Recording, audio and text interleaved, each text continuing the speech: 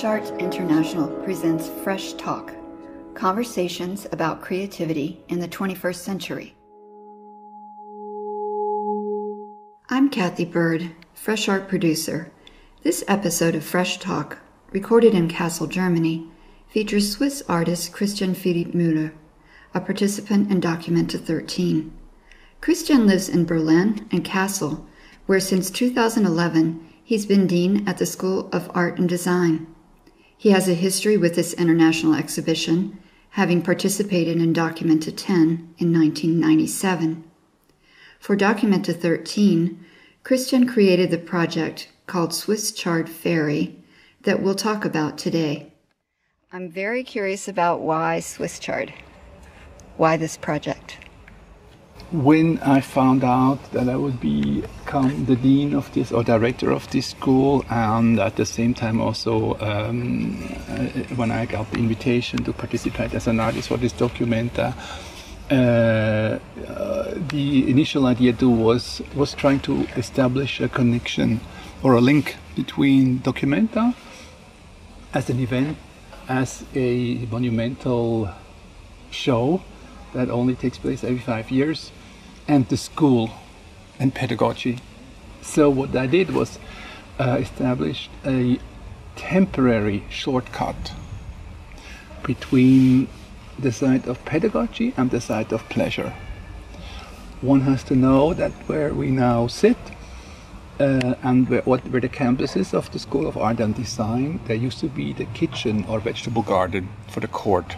And on the other side of the canal, that is called Kitchen Canal, there used to be, or still is, a pleasure garden where nobody did grow anything to nourish anybody. It was pure aesthetic pleasure. And I was picking the variety of Swiss chard, number one, because I was intrigued that a vegetable would have a connection to a nation. So why is chard Swiss, and why is it not Turkish or Russian or Chinese or Arab chard, or could be anything? And I got very curious to see if I could get samples or seeds of chard from around the world. And with the help of a student of the Department of Agriculture of the University of Kassel, we were quite successful and established over 60 varieties. Caroline had not just different points of interest or kind of concentrations and sites within Documenta 13 where she would talk about certain topics, but she also had a main theme: collapse and recovery. Okay, so the subtitle of this piece is that the Russians don't cross the Fulda River anymore. Because I remember my visit to Kassel, my first visit in 1977, where the presence of the communism and the border between East and West Germany was very much felt in Kassel. Whereas Kassel is now in the center of Germany, it used to be very much on the edge, cut off from the rest. So this goes very well also with her theme. Absolutely. So these are really reminders of the Cold War. And I was told so many stories that the Fulda River was full of mines, so that if the Russians tried to cross, there would be ways to just, slow them down. I would at say, least slow yes. them down, When you talked about your role here as the director of the school, how did you involve the school itself, the students, in your project? I didn't involve them in my project. I worked with the Department of Agriculture, which is also part of the university. But what I did here at the school was running a seminar, if you want to call it, making of Documenta 13, where I invited Bernd Leifeld, the CEO. Of course, number one was Caroline herself. Then I had Adam Kleiman and Julia Moritz of Maybe Education. Then I had head of production, head of publishing, of communication, every single role that made this huge show possible. So the students would understand that art does not fall from the sky, but instead many people make it possible. It seemed to me that, based on talking to people the day of the Swiss Chard tasting, that there were a lot of people here. 500 people attended the tasting that you staged here next to the barges, and there were a lot of people from Kassel here. One can say the population of Kassel is extremely proud of this show, and I don't know any other city where the population embraces such a big event in such a way. Like here in Kassel, people embrace documenta. So for instance, in Venice, people living there, they don't,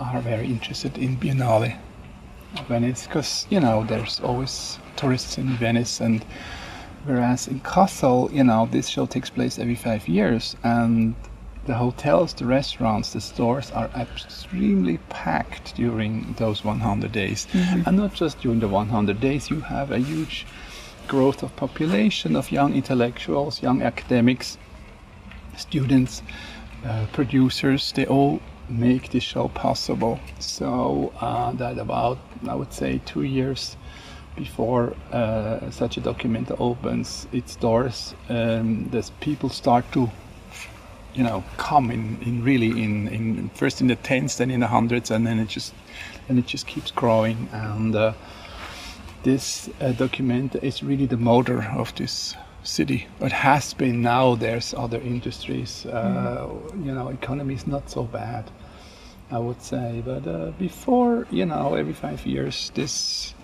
show was, making life in Kassel possible. I would go so far. Mm-hmm. How did you come up with all the kinds of Swiss chard that you served at the tasting? We got 44 different seeds from around the world, from commercial seed companies. They are all organic and no hybrid seeds. That means they're pure, they're stable seeds, so they don't change their forms, and they're commercially available. But we also had 16 varieties where the seed bank here in Germany, in IPK Gattersleben, they didn't know how these plants would look, much less how they would taste. Mm-hmm. And I was just curious to find the link between the wild forms, because the Beta vulgaris, the chard, derives from the Beta maritima, which is a salt marsh plant that you can find even on the German island that's in the north of Germany called Helgoland, but you can also find it all around the Mediterranean in wild forms. And one says that the Greeks and the Romans have cultivated these plants. What I did find in the university library in Basel is the book that was printed by Johannes John Bohin in the 1650s, where he describes and shows on woodcuts 8 different varieties of chard. Swiss chard was considered a poor man's vegetable. And if you go around the stores in Germany, or maybe I would say Europe, you don't find it easily commercially on supermarket shelves. Where you find it is on farmers markets. But when I go around and ask people running those markets or those market stands, and I ask them if they know the names of their chard, they don't, but they know the names of many other things that they have for sale, but the chard is always without a name. And here you have over 60 varieties, and they all have a name. That's so cool. And it's just, I think it's so funny that you can prepare a vegetable that's called pot of gold, or Eldorado, or Discovery, or pink lipstick, or magenta sunset, or bright orange.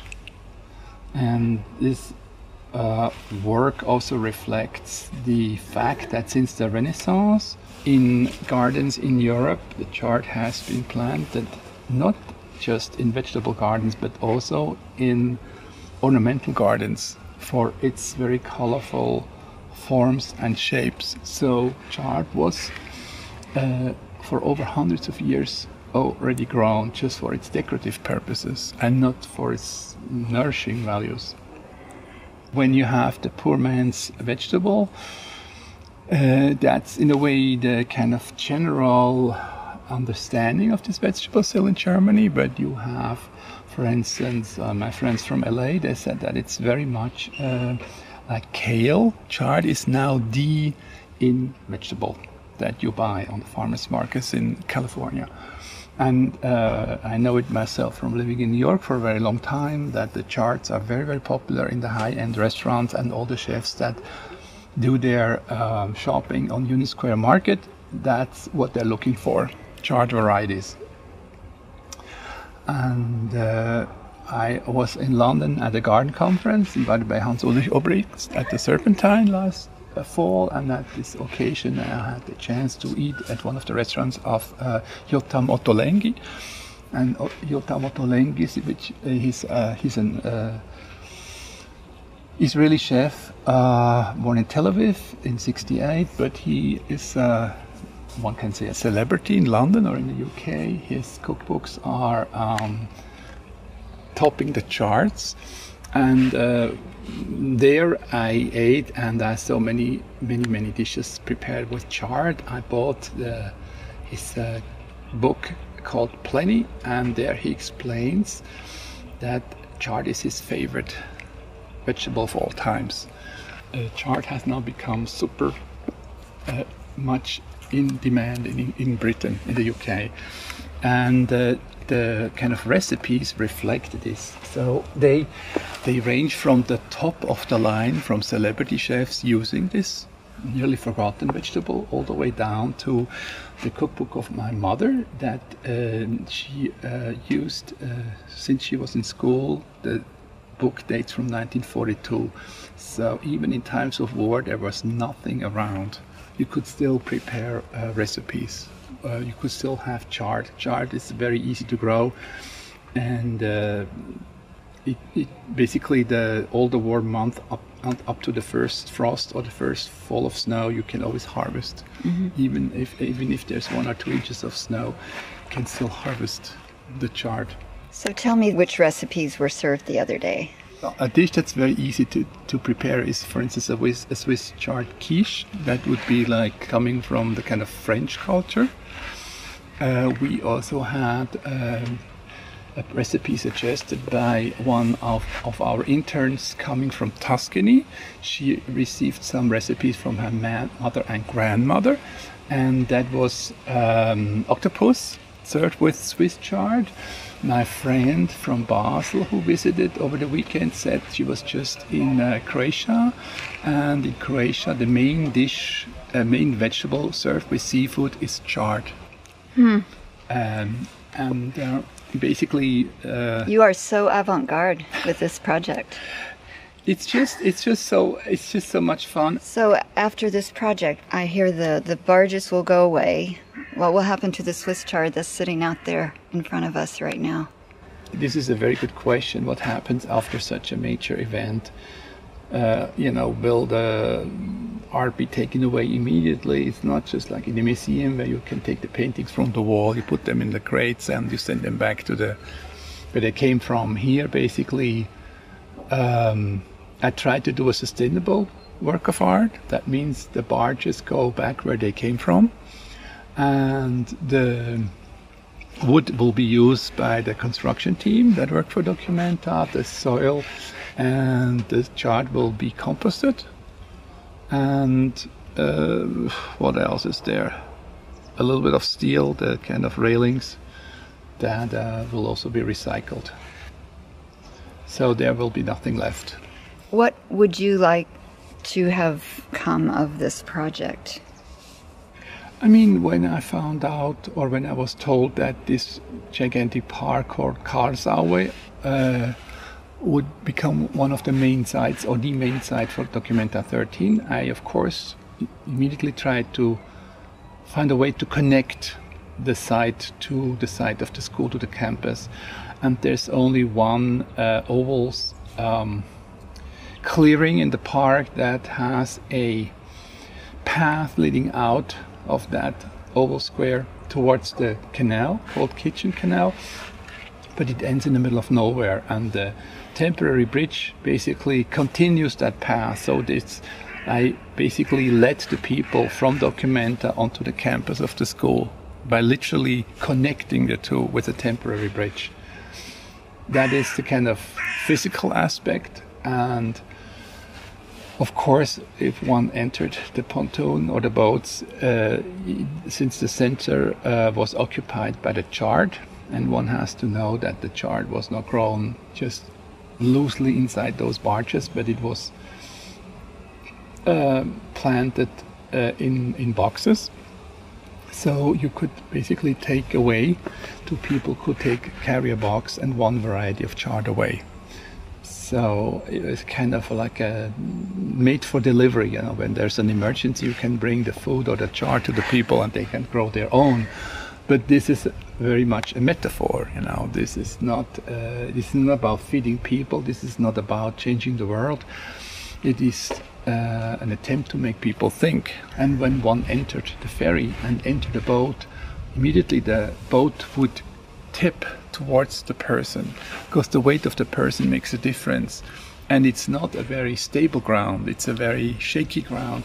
So in a way, I was, or still hope, that the bridge and ferry transported ideas, not just people and vegetables. People really started to think about you know, their position, and that when you had one group of visitors entering the boat and it would tip to one side, you would need another group of people to kind of even it out. So they would, you know, one visitor would always feel the presence of another visitor, because, you know, this is an aspect of this work that I think has to do with a kind of, that might sound strange, but with a kind of body memory. Because when I was here in 1977, walking through the park, I remember vividly a work by George Tracus, and there were two paths. One was in metal, and if you would be alone, you would swing, but if other people would walk on that elevated walk, you could feel the swings and the kind of movements from all the other people. And there was a crossing where another kind of walk or elevated pedestrian bridge was constructed in wood, where you could walk and you would feel stable, and the other one on metal sheets you would feel very unstable. You would constantly swing. And I think this kind of body movements that on the boats, they came from that body memory of the 70s, of Documenta 6. So did you discover why it's called Swiss Chard? I did not. I'm